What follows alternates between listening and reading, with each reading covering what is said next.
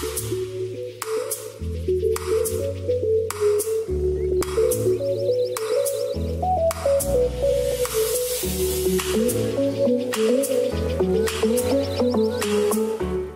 up, fam? Welcome back to the Life of Low vlogs. Today we're going to be talking all things women in sports, and I figured what better person to bring along than my best friend Natalie. She's in the same kind of industry I am. She covers men's hockey and football here. I cover men's soccer, so we figured we'd give you a bit of a rundown of what we do and what we like. Hi everyone, I'm Natalie Noury, and I am a very good friend of Lauren's. We have been friends since about freshman year. We met each other in a sport industry class here at UNH. And honestly, around that time is when we both started getting into this line of work. I knew coming into school that I loved talking about sports, and I just wanted to do something with it. I'm like, I love hockey. I just want to talk about hockey. So I talked to a really good mentor that we both have here, Mike Murphy. Shout out Mike. And he turned me on to post-game reporting and editing and stuff like that. So I started when I was about 18 years old, and I did my first post-game report for a UNH hockey game. And growing up, my dream was to work rinkside UNH hockey. So 2 years later, the New England Sports Network signed a deal with the University of New Hampshire, and my first time on live television, I was 19 years old. And I was rinkside for, I think it was probably a UVM game or Yale or something like that, but yeah, the rest is history. We're just wrapping up our senior year here and gonna figure out the next step as we go. My story is a little different, I guess. I grew up wanting to go to school for art, which is completely different than what I do now, but then I realized as I was finishing up high school that sports is the way I wanted to go. Kind of similar to her, I love talking about sports, I love playing sports, everything about sports, I wanted it.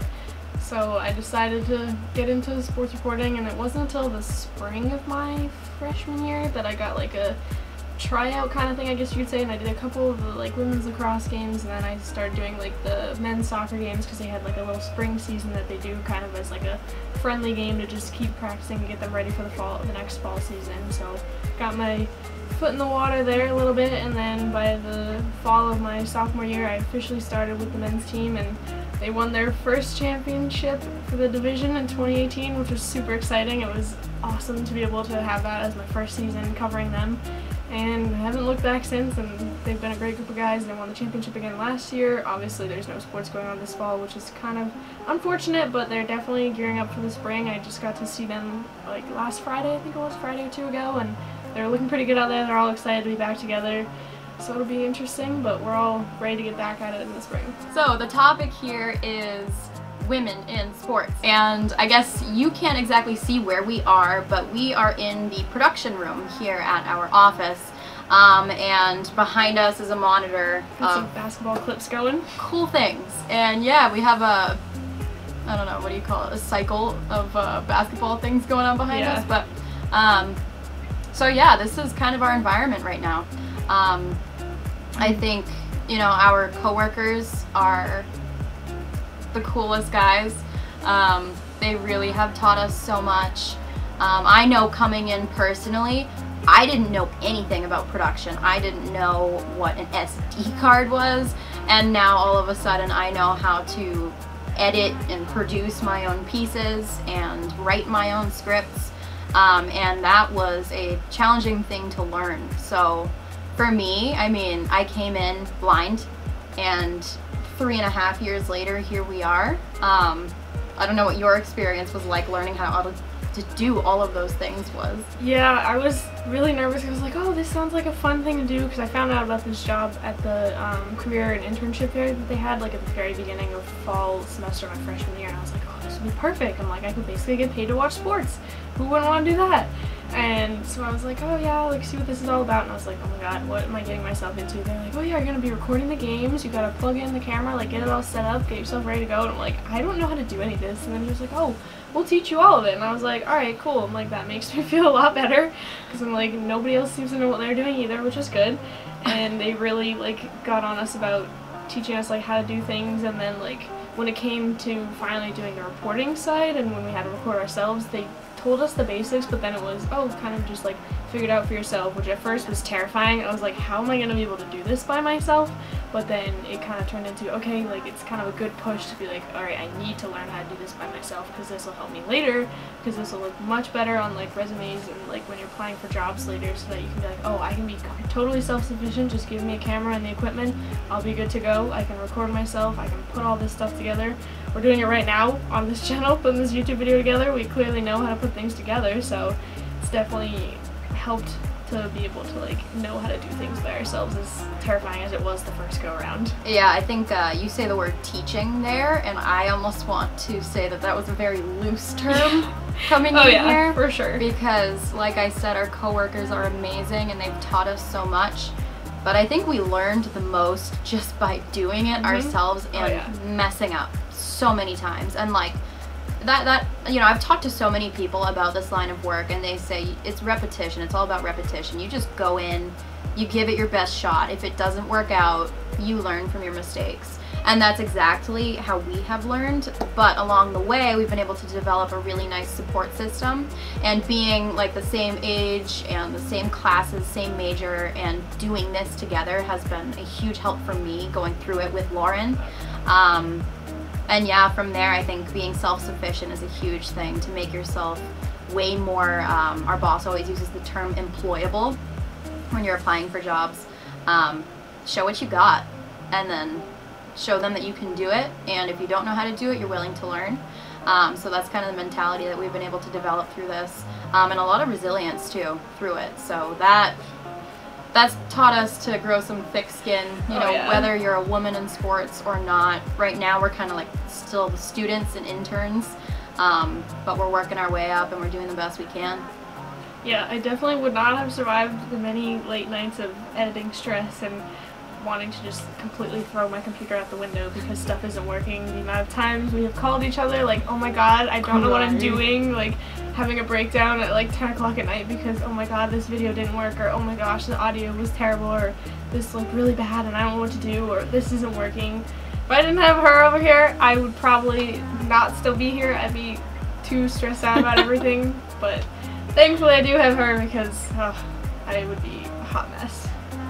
Yeah, I know the nights that I spent in this building, in this office, post-game, in a snowstorm, carrying like 50 pounds of equipment across the street in high heels, and then coming here and having to edit things till 1 a.m. and crying on the phone to whoever would listen to me. Yeah, it's been a long process, but we've made it. Kind of. I didn't think I'd ever say I'd miss having turf pellets in my shoes from all the soccer games, but I definitely do, because it's just one of those like funny things you get used to. And I would like go home to get ready to edit, and I would just immediately have to take my shoes off, dump them out over the trash can, and there's just pellets everywhere. I would find them in my bed even after I'm done. And like, it's one of those stupid little things you find annoying at the time, but then when there's no sports going on right now, you're like, damn, I really do miss like stupid things like that. I literally find SD cards in my bed because like I'll put them in pockets and whatever, and I wake up in the morning and I'm like, what the heck is on my back? And I pull it out and I'm like, that's how you know you're in production. Oh yeah, you just find equipment everywhere. Literally, it's so random. But it's funny, yeah. Our first live broadcast. Definitely, they were not easy. They it was super exciting, I will say. My parents were texting me that they were watching it because I had sent them the link to the stream and told them how to do it. And they, I think, were at my grandparents at the time, so they were watching it with them.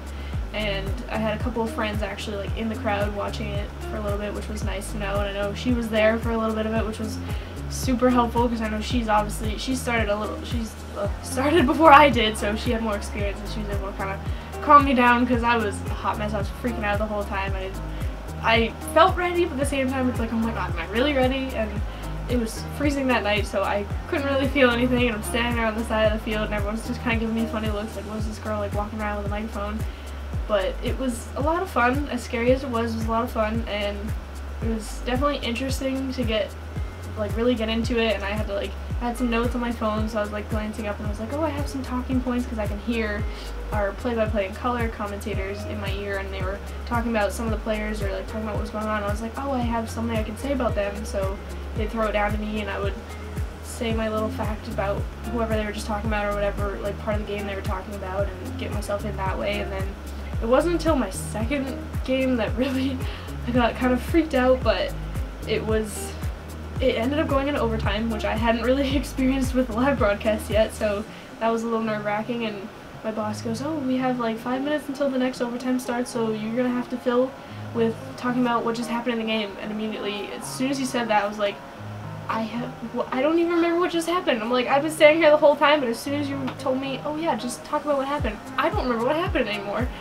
But then I just kind of had to like take a breath and just collect myself and be like, alright, I do know what happened. I had to like really focus in and be like, alright, this is what happened, and then this is what they need to keep doing to get that win in the overtime so that we don't have to go into another overtime and really secure that win. But it was definitely nerve-wracking when you hear, "Oh yeah, just talk about what happened," and you're like, wait, I don't know what happened anymore, but you gotta work through it, and it ended up being a lot of fun, and that was definitely one of my favorite games by far. Yeah, I think I got it. My first live broadcast was against Dartmouth, another New Hampshire school in the ECAC, and this was my first game on Nessun. It was actually ESPN, and it was December 8th because my mom got a puck and put hockey tape around the edge, you know, when they do like, oh, first NHL goal. It was Natalie's first hockey game on TV. That's so cute. And it's still hanging up in my room. Thank you, Mom.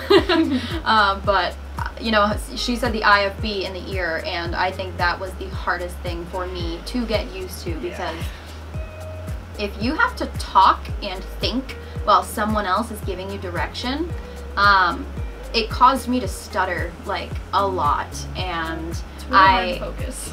It really is hard to focus. So I started like turning my producer down before I'd go on, and then he'd yell at me to turn him back up. But that's besides the point. My first broadcast was really nerve-wracking. I mean, you get so anxious. Like my game prep, Wednesdays we have media press conference, Thursdays we have a phone conference with the opposing team, and then Friday is usually game day. So in those 3 days, you really get your head in the game, literally. And I didn't know how to take notes. I didn't know how to write proper bullet points. I didn't know where I was going to be half the time. Little did I know that I was going to have to interview the away team and then walk across the ice in high heels to go interview the home team. And the amount of times that I almost fell was ridiculous. I need ice skates next time. But you know, you gotta start somewhere. And you know, I think my biggest mess up, I didn't even really mess up, it was just like I said something that I didn't really mean to say, and then like you said, you're like, whoops, my brain just went away for a second, what do I say? It was really awkward actually. I was a UMass Amherst game, and one of their players, John Leonard, was seen as like a poster child for the program, and I'm talking and I'm like, oh yes, and coach said John Leonard is one of the poster children, and then I stopped. And I'm like, poster children? What? What does that even mean? And then all of a sudden I hear, "You're alive, Natalie," in my ear. And I'm like, oh no. I'm like, okay, get it back together, get it back together. And I'm just like, I think a few words came out, and then I just went, "Back to you, Mike. Like, just get me out of this situation." And I think through those awkward forgetting what you're trying to say situations, you focus on the next one. And if I were to give a piece of advice, live TV is not the easiest, but it's also not the hardest, because if you mess up, it's done. Nobody's gonna remember in the next 5 minutes. Unless you become a YouTube blooper, which would also be funny. Oh yeah. You could be on SportsCenter's not top 10. Right. So you mess up, you become a blooper, or people forget, but you just focus on the next one and don't get in your head too much. We're both overthinkers. Oh yeah. We get in our heads. Oh yeah. And then another big tip of advice that I've learned is how to take notes. You know, you want your bullet points, you want a few keywords to remember, and yeah, you focus on those topics, and you just get used to talking to a camera. Yeah, that was, I think, one of the weirdest things too, is getting used to hearing myself on the camera, because it's like, yeah, I love Snapchat, I love taking pictures, I love taking videos of myself and of my friends, but like, when you're consistently in front of the camera and having to listen to yourself talk and like hear yourself say things, you're like, at first you're like, wow, I sound kind of dumb, but then once you really get into it and you feel more confident with what you're talking about, you definitely like can hear a difference in the way you're speaking and the way you like more confidently sound. And at first I was like, I sounded horrible, and you could definitely tell I was nervous, but then like by the end of my first season I was feeling so much better about it. I was feeling a little less like, I don't want to say robotic, maybe scripted, but like by the end of it I was feeling a lot more like confident. I felt a little better about trying to just kind of ad-lib a few things, but it won't happen right away, which is totally fine. You just gotta have to grow as you go and just get better at it every day. Grow as you go, for sure. And I mean, what you said about scripted, at first I tried to memorize what I wanted to say. It doesn't work. It doesn't work. And the more comfortable you get, the easier it is to ad-lib. Yeah. And something that like I've personally been working on lately is really listening to interviewees in interviews and asking really good follow-up questions, because if you show that you're listening and you're engaged in the conversation, you're a good reporter, you know? Exactly. That's immediately one of the things I thought of when we were talking about ad-libbing. And you can have a few questions prepared, because like I've done that with like the soccer games, because I'm like, oh, I can ask like about like rivalry between teams, because we play like Dartmouth sometimes and that's like a big like interstate rivalry. But then it's like I make sure to pay attention to what's going on during the game, so that I can ask questions based on what happened, and then I obviously make sure to pay attention to what they're saying and really listen to the things that they're saying in their answers, so then I can be like, oh, well, you just talked about how you were communicating a lot with this player, like how do you think that helped you, and like kind of build off of what they said and make it more interesting and more natural that way, not as like, oh, I'm here reading straight from my phone. So it sounds a lot better and more like conversational almost, which is what you want. Right. I think hockey's good because like I can have like my paper notes, and I can like look at my first few bullet points and say, okay, I know I want to hit on the first line because they're really dynamic or doing really well. So they'll come to me and I'll just talk and talk and talk. And then when they cut off of me, because hockey's so fast, the puck drops, the camera comes off me and I can refer to my notes. And that is something that I have really been able to embrace and work with, because I know that I only really have to remember a certain section, because I'm also really bad at numbers and stats. So our producer knows I'm bad with numbers. So he's like, cut before she gets to the stats. So then I can refer to my notes. Yeah. And like that's a big thing. Just learning how to work with the cameras and your notes. Be familiar with your preparation style and do the best you can, because I get really anxious before games. I hate to admit it, but like I get in my head like severely, and then once the puck drops, literally I'm in the game. So I'm good to go. It's just the anticipation leading up and, you know, working on ways to just calm yourself down and relax. Get in the game. I would say definitely don't be worried about mispronouncing players' names, because like sometimes you get a pronunciation guide, or obviously at a certain point you'll know your home team's like pronunciations pretty well, because obviously you'll be around them enough. But when it comes to like the visiting team, they can have some really wild names. I remember definitely for the University of Vermont men's soccer team, they have a lot of like guys from other countries, which is really cool, but their names are very hard to pronounce, so it definitely made for an interesting time, because I had to talk about both teams obviously. So I was like, wow, I've like obviously know my home team very well, I can pronounce their names no problem, but when it came to the UVM team, I was like, okay, you have like a lot of letters in your name and I'm not sure totally how to pronounce it, and it's just like, you just kind of have to go with it. If you pronounce it wrong, you pronounce it wrong. Just kind of do what you can, and like I said, nobody's probably going to remember it in the next like 5 minutes, because you'll just be talking about something else by then. So it's not that big of a deal if you get it wrong, as long as you don't just like completely like don't even get close to it, you'll be fine. Mm-hmm. Yep, I think something that's intimidating is working with all dudes. Oh yeah. Working with all guys. I mean, you are surrounded by soccer players and coaches, and I'm surrounded by a bunch of stinky hockey players and walking through hallways. And I mean, it is a good thing that we're able to carry around like a really nice credential on our microphone, because that is what makes us legitimate. Hi, I'm Natalie Noury and I'm with Nesson and I'm here to do an intermission report. Can you talk to me? And like, it's intimidating. I mean, you go up to these people, but I don't know, I feel like I need to assert dominance sometimes, yeah. Especially in the away team, because I've been working with the home team for the past 3 years.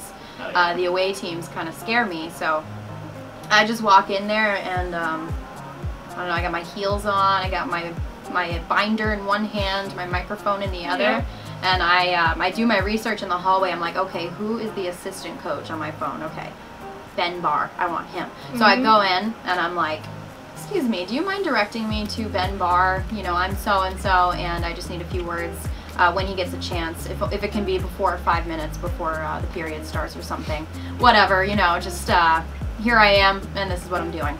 And they listen and they're like, all right, sure, whatever, let's get him for her. And that's something that you kind of need to adjust to as well. Being a female is just, you're there to do a job, you're there to have fun, so own it. And if someone tells you that you can't be somewhere or do something, you say, yeah, I can. Look at my credentials, buddy. It has my name on it, so I can be here. Yeah, no, I think for the home team, definitely, like, when I go to interview the team, I think it's more of trying not to, like, smile or laugh too much to make it seem, like, a little too comfortable, because obviously I do know them well enough, so it's like we can joke around with each other, but then it's like I have to try to keep it professional, whereas with the away team I have to try to, like, be comfortable with them, because obviously I don't know them as well as my home team, so I have to, like, try to look a little more calm and not, like, nervous. So it's, like, kind of an interesting dynamic to see between the two, but you definitely learn it after a little while, but it takes a little bit to pick up for sure. So obviously there's a pandemic going on and we have so many questions as well as everyone else about the status of our sports this year. We're not exactly sure what to expect. I think, if anything, really abbreviated seasons, in conference, not much traveling. Yeah. But I mean, if we can watch a sport and talk about a sport, we're okay with it. Yeah, absolutely. Whatever we can get, really. And then from there, I mean, by Christmas we'll be applying for jobs. Yeah, we gotta hopefully get something locked down by May. Graduation is looming ever quicker every day, and it's a little scary to think about, but, you know, I don't know, it's fun at the same time as it is scary. You just kind of have to put yourself out there, and obviously I feel like I've gotten more comfortable with doing stuff like this and, like, translating it into my, like, sports videos, and I think this is, like, another fun way to really get myself out there and, like, kind of share my stuff and get my friends out there, get them some publicity on here too. And I don't know, it's just another fun way to do things and keep yourself active, because obviously sports aren't going on, so I can't be doing those videos, but I can do stuff like this, and I can still post about them on my social medias, and I'm hoping to do a video with them soon, so that'll be exciting when I can get that going. And I don't know, it's good to see them practicing at least, but obviously it's tough not seeing, like, games and stuff, but you just kind of have to see what jobs are out there and see where you can get your foot in the door. Obviously you're not going to end up with, like, a big name team right away, that's just not super realistic, but you just gotta kind of start small and work your way up and see who's looking for people and who's willing to take you on and do what they can with you. But we're ambitious. I mean, you say big name team, and we're still gonna apply. Oh yeah. I mean, in this process, you know, you have your resume lined up, you have your really detailed reel broken up into segments. Oh, here are my interviews, here are my post-game, intermission, whatever, recaps. You put those in and you put your name out there, and you really just shoot for the stars. There's no limit for you. I know since I'm in hockey, I'm really going to try to mess in, you know, NBC Sports Boston, all the Boston market, then up in Toronto, Vancouver, Sportsnet, TSN, maybe even like the new franchise out in Seattle. Yeah, just really, you know, your dreams are going to become reality one day if you work hard enough, so that's what we're going to do. And it's nice because, like, yeah, hockey would be great. I love hockey. That's, like, obviously my favorite thing, but I work for soccer too, and I have definitely a love for that sport as well, so it's like I could see myself going England or going to, yeah, that'd be, I mean, I do have my passport now, so I could go across the pond if I really wanted to. That'd be so cute. Get some maybe MLS or USL over here, or go maybe see if the Premier League wants an American over there, who knows. But yeah, it'll be interesting to see, like, where I end up, what sport I end up with, or what, like, TV network I possibly end up with, so it'll be interesting to see where things go. But for now, that's all for this vlog. Thank you to my girl Natalie for coming on. It was a fun time. I'll put her information in the description below. But yeah, that's all we got. Any final words for my viewers? No, so Lauren, keep kicking and taking names.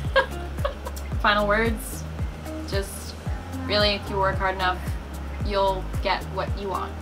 And honestly, even if it seems like a reach, put your name out there anyway. Exactly. The worst they can do is say no, but at least they have your information. Maybe they'll pass it along to somebody else that could use someone like yourself. You never know what can happen from it, so might as well take that chance. Be bold, have fun, love what you do, and you'll never work a day in your life.